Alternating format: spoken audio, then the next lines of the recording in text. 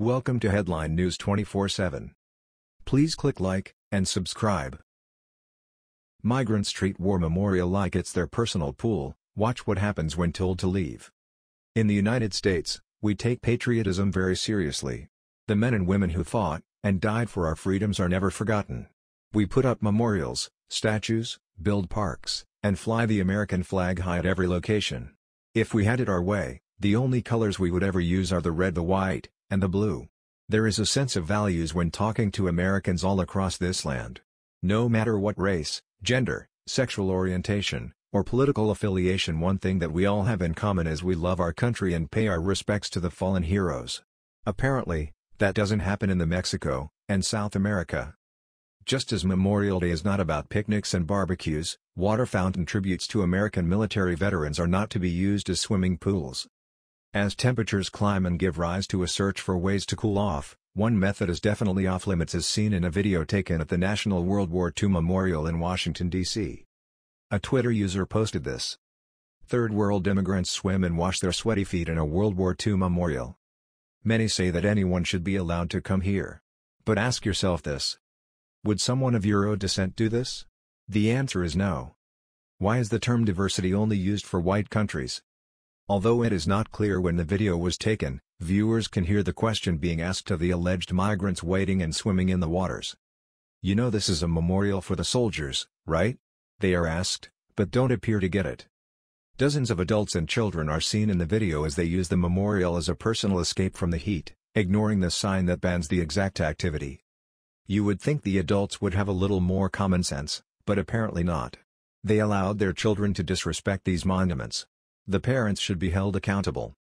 In another video posted in May 2017, disrespectful visitors to the memorial fountain are informed of their misstep. Many social media users were equally as appalled, and, though there was the occasional voice which defended the people's right to get wet in a veterans' water memorial, others roundly condemned the move as disrespectful.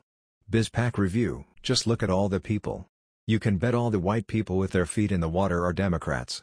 There is no doubt about it. No Republican would ever put their nasty feet in a war memorial.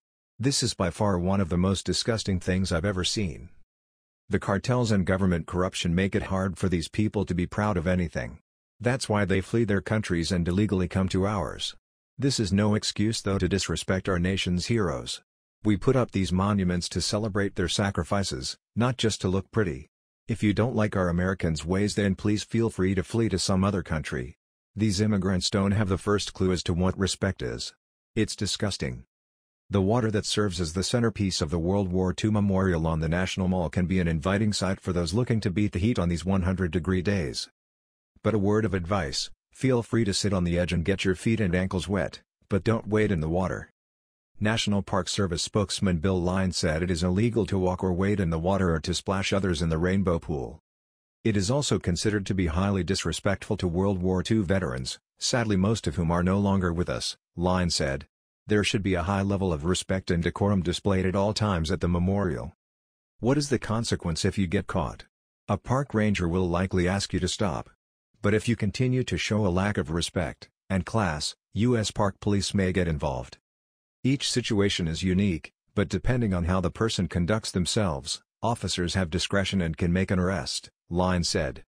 And don't even think about taking the pooch for a dip in the pool, either. No pets are allowed at the World War II memorial, period. Scorching temperatures sweep the Northeast. The World War II memorial is not and never has been designed to be a swimming pool, Line said. It is to commemorate and honor the supreme sacrifice that 16 million people made during World War II. The rules are similar at the other monuments on the mall that include water. While the water at the World War II memorial is filtered, the same can't be said for the tidal basin or reflecting pool, which is actually water from the Potomac River. NBC, Washington. That was the news. We thought you might be interested in knowing about this. Please click like and subscribe. Thank you.